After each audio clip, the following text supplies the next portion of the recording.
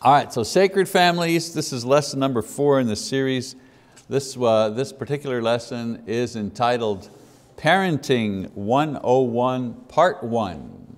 Because for parenting, we can't do it all in one lesson, not even 2 lessons, but we'll try. So far in our sessions, we've talked about marriage, which is the basis of the sacred family.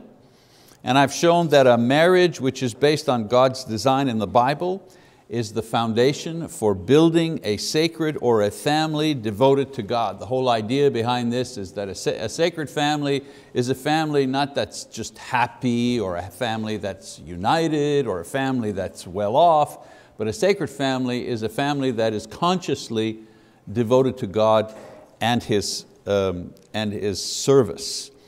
Then in the last couple of sessions, we talked about the ways that partners in a marriage can cultivate a kind of love that will last a lifetime, because in that lesson I mentioned the idea that the purpose of marriage, of our marriage, is to love one another and to be able to do so for a lifetime. It's kind of easy to love each other for a year or 2. It's new, it's great, it's exciting, but the trick is to have love for life, because marriage is for life. And I mentioned the thought that if God created marriage to be something that is experienced over a lifetime, well then He's also given us the tools and the capabilities of loving one another for a lifetime, which makes that marriage fulfilling and joyful. And to that thought, we added that the currency of love, okay, the way we deal with love, the way we increase love and improve love, is through communication. Because everything we do in marriage is through communication of one kind or another. And if we want to improve love, the place to begin is to improve communication. And communication that is honest and clear and complete is the kind of communication that builds love in our marriage. Okay, so we've talked a little bit about marriage, how to establish it, make it grow. Today we're going to talk about children and raising children in a family. First, a quote. If it was going to be easy to raise kids, it would never have started with something called labor. Anonymous. Next, a question for all parents. And you'll have to answer this in your mind. Why did you decide to have children? I've done this when we have a kind of an open session. We're not necessarily filming, so we have time to kind of do the back and forth and ask people, why did you have children? And some people, they kind of think about that for a while. Before they write something down, they give it a long thought. And some of the reasons that I've seen in the past, well, it just happened, okay? Or we wanted a family. That's a legitimate reason. Well, the bio clock was ticking. I was getting older and we didn't have any children, and we figure it's now or never. Or I love children. I just love children. I've always loved children. And I thought, well, having children of our own, no downside. Also, I wanted to be a parent. I saw my parents, and I also wanted to be a parent. And then of course the most common reason for wanting children is I did not enjoy sleep. So, right, think about that one for a minute. All right. So all of these reasons are noble and true, but the one reason to have children that is the most concrete and able to see us through all the challenges of parenthood is this: God commands us to have children. I know that sounds old-fashioned, oh, that's in the Old Testament, but that command has not kind of been superseded by any other command. Not only are we to continue to multiply until Jesus returns, but the Bible also says that we are to raise spiritually sensitive children who will know God and know His will. A couple of passages here. In Psalm 78, the writer says, "Listen, O my people, to my instruction. Incline your ears to the words of my mouth. I will open my mouth in a parable. I will utter dark sayings of old, which we have heard and known, and our fathers have told us. We will not conceal them from their children, but tell to the generation to come the praises of the Lord and His strength and His wondrous works that He has done.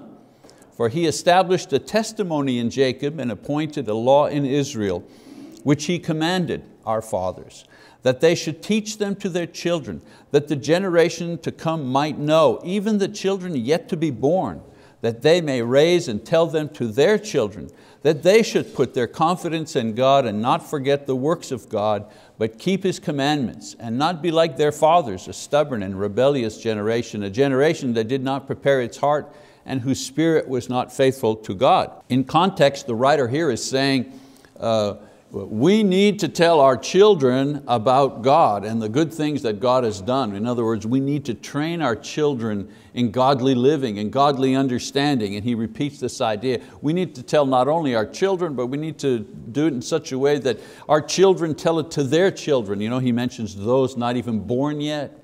You need to be prepared.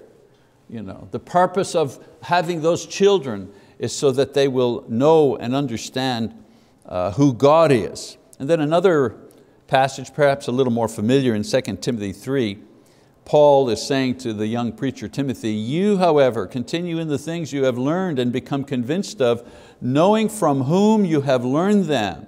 And you know that part, knowing from whom you have learned them, Timothy learned the things of God from his mother and from his grandmother, because his father was a Gentile. Father was not a believer in God. So he says, knowing from whom you have learned them, and that from childhood you have known the sacred writings, which are able to give you the wisdom that leads to salvation through faith, which is in Christ Jesus. Here Paul is saying to Timothy, you know, he's a good example. He says, I know that the reason that you are a person of faith now and you're the man you are, you're the Christian man you are, is that because from a very early age, your mother and your grandmother trained you and taught you and helped you to memorize Scripture so that you would be ready for salvation when the time came. Okay? So two passages that clearly indicate the spiritual, of course, you know, we have to dress them and feed them and educate them and train them, and of course that all comes with it. But the primary purpose is to train them in the things of God, to prepare them for the things of God. What's the point if your kid makes it to the NFL and becomes the quarterback that wins the Super Bowl but has no knowledge of God, and when he dies, that's it, it's all over, it's done? I mean, what was the point of all of that? Okay. And I'm not saying one is mutually exclusive to the other. I mean, if you have a child that has a tremendous talent, by all means, you know, cultivate it, develop it. That doesn't mean we have to ignore also that child's spiritual development. That's very important. That's going to last his or her entire lifetime. So it helps us to have the right focus as parents if we understand that having kids is not just about us. And it's not about how we feel, and it's not about what we want. Having children is about God, because He specifically has called on us to bear and raise children for His glory, not our glory. Interesting book entitled Sacred Parenting. Author Gary Thomas reminds parents that when they realize this fact, that they're raising children and the primary purpose of raising children is to bring them to God, when they realize this fact, the trials and sacrifices of parenting are more easily borne. You don't keep saying to yourself, why am I doing this? Why? You know, this is too hard. You know, why should I even try? You know, well, there's a reason why you're trying. There's a reason why you're not going to give up. It's no longer how my children make me feel. I feel proud of them, or I feel ashamed of them, or I'm worried about them, but rather how faithful have I been in my duty to God as a parent? That's the key question. How have I done that job? You know, to pin our hopes and our dreams on an immature, sinful human being, which is what every child essentially is not a recipe for happiness. I mean, no wonder parents become discouraged and disillusioned when children don't fulfill their potential. We expect them to be better than us. I've not met a parent yet who has said, well, I did pretty good in life and I hope my child doesn't do as well as I, because I always want to be the best one in my family. Of course not. We're always no matter how successful we are, quote, in life, we always want our children to do better than us. Better education, more success, more happiness, whatever it is, we want them to do better. That's fine. When we accept that the reason and work of parenting is to breathe the life of God into our children, and family is the divine framework where this is done, several things happen. First of all, we gain an overall vision of our task as parents that helps us persevere in this lifetime process. I mean, we know what our task really is as parents. It's not so that my child becomes, I don't know, a movie star or a sports hero or a doctor or a lawyer. Again, all those things are fine if they have the skills and you have the money to give them the education, that's fine. But that's not my primary task. That's not my primary task. That's not where my satisfaction or happiness is going to come from. I know a lot of parents whose children are successful, but they're miserable. The parents are. Secondly, when we know this, we save ourselves from the performance anxiety that comes from relying on our children to provide us with self-affirmation through their accomplishments.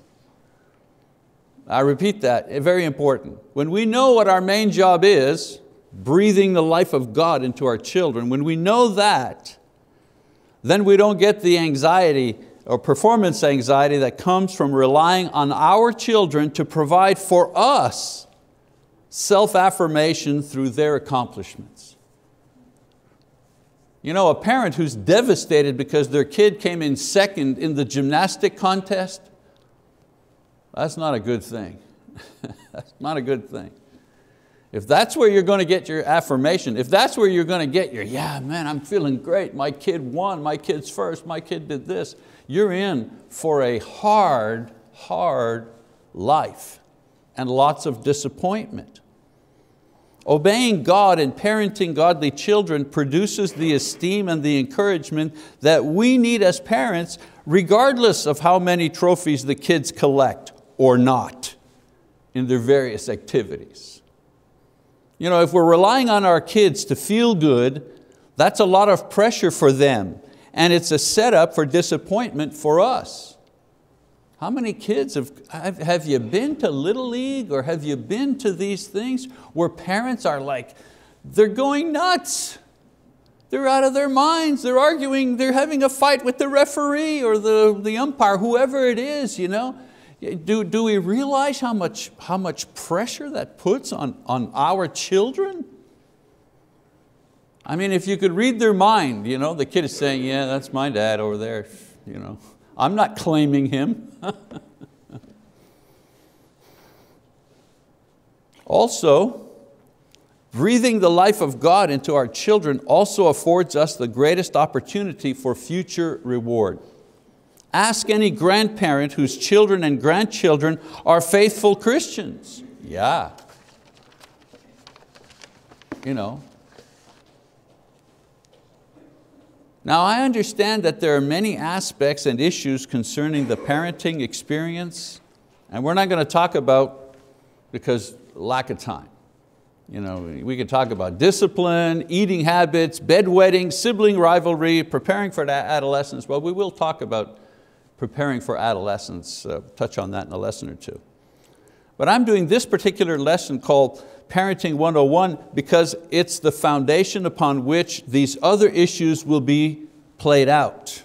For now, let's get into the kind of the nuts and bolts of how exactly do we go about breathing the life of God into our children.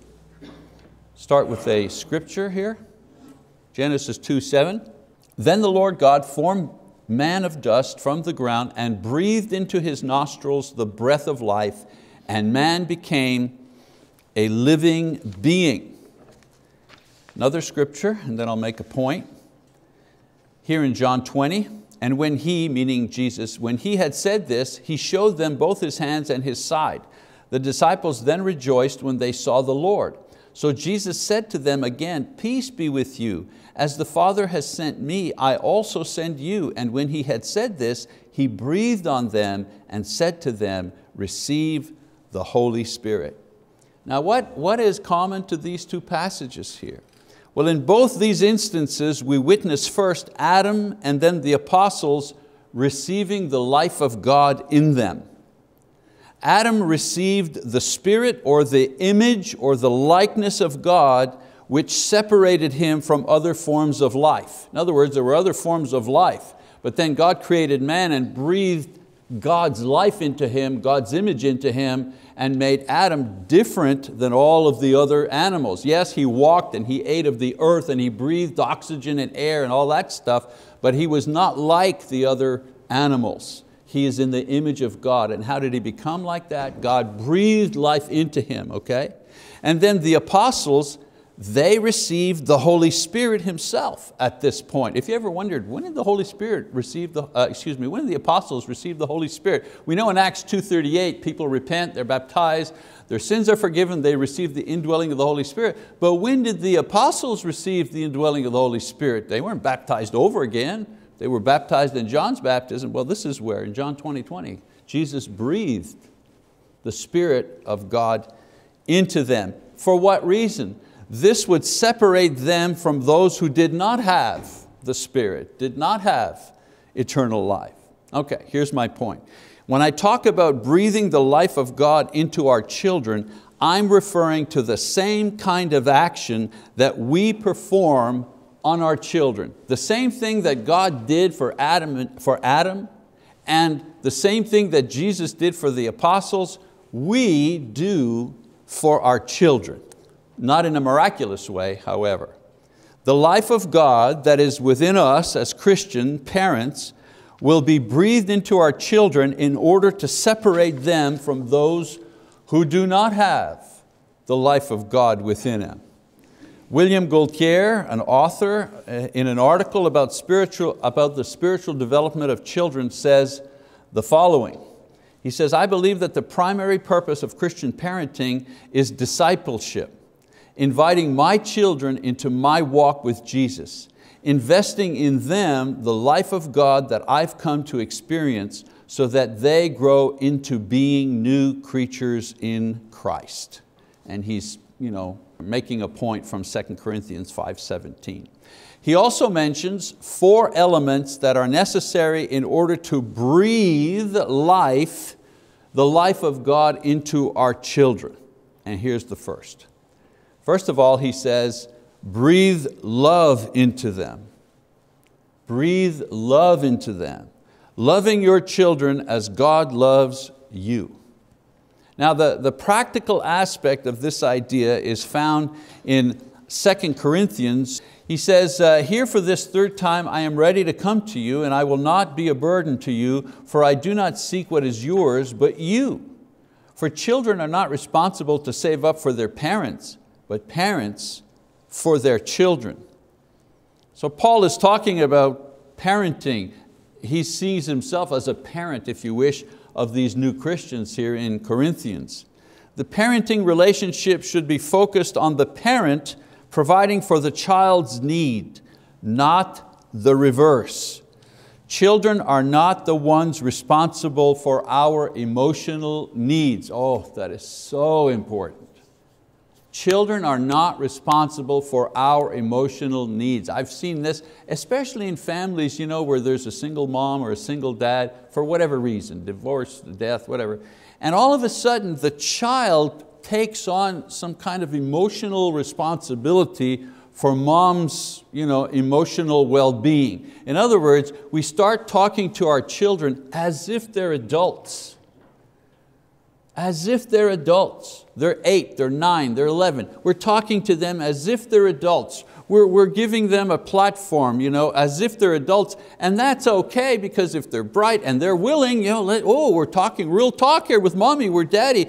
The problem we don't realize, they're way too young to support the emotional weight of our issues. Because if you talk to them like they're equal, like they're adults, right?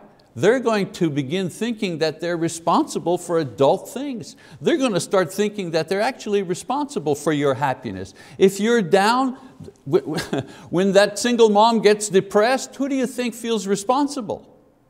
Yeah, well, the 13-year-old daughter, because they're having coffee together and they're talking, there's just us girls. Yeah, that's way too much weight for a child. They're the children.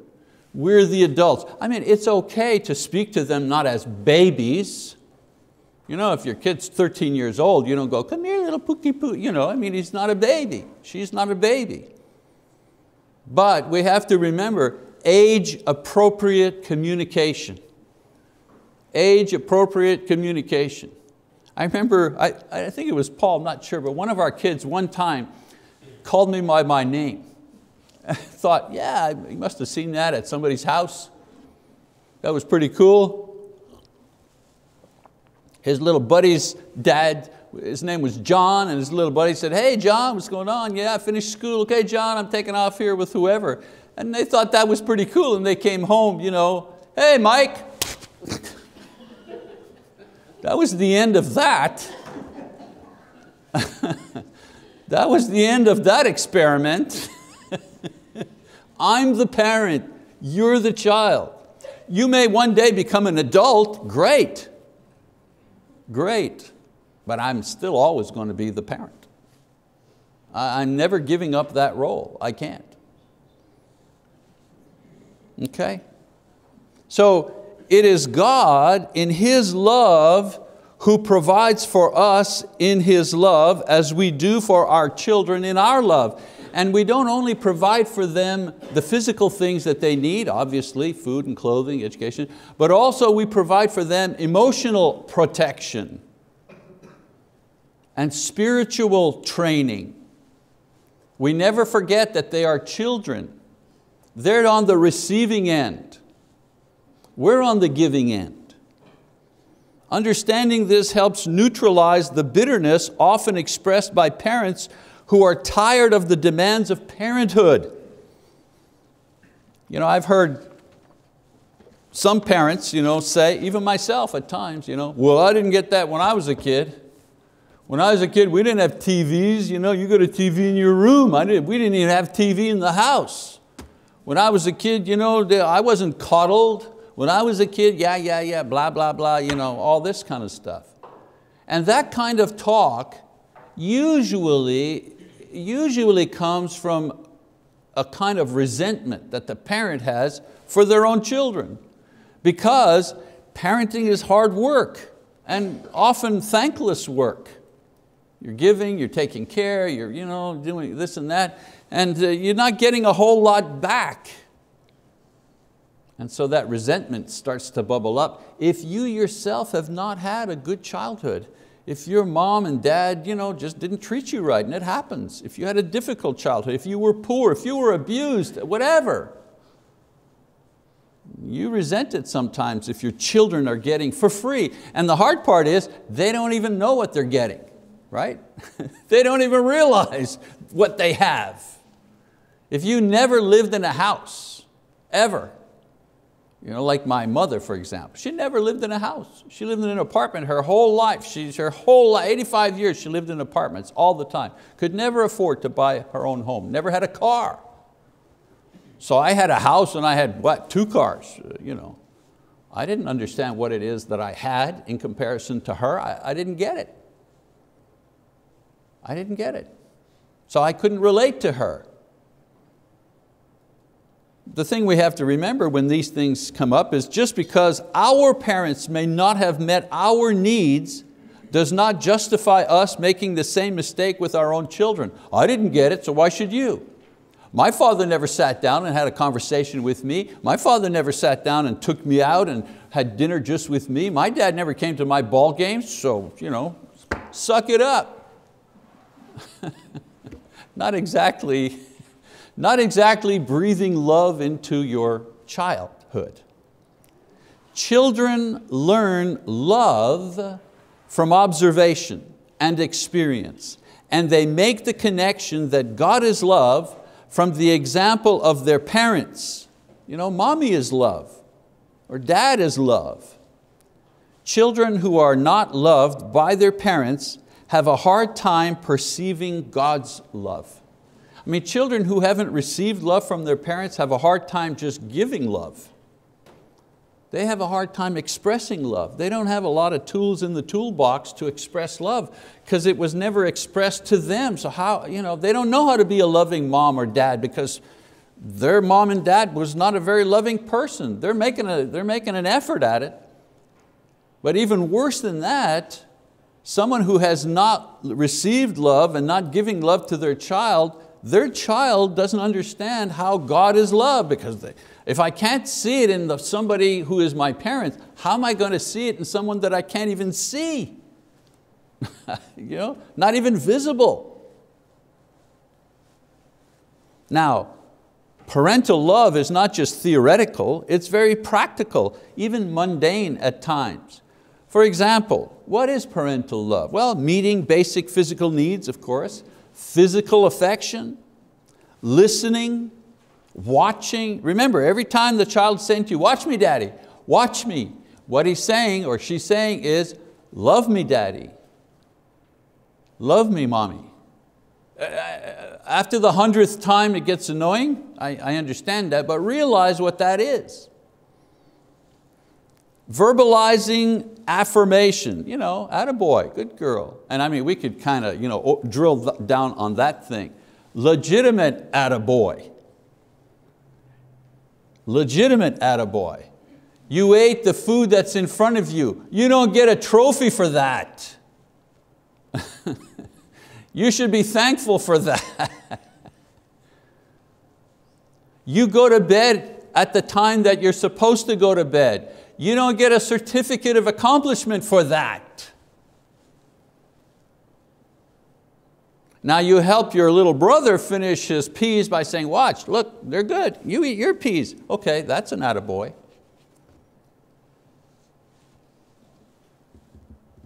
The reason that I say that is too many fake attaboys, too many artificial trophies. Then the child is expecting a trophy for everything they are supposed to do. Again, you don't get a trophy for doing what you're supposed to do. The reward for obeying is the fact that you have obeyed and you remain in the good graces of your parents and then your teachers and then your boss and then your supervisor and then your constituents if you're the president. That's the reward you're getting.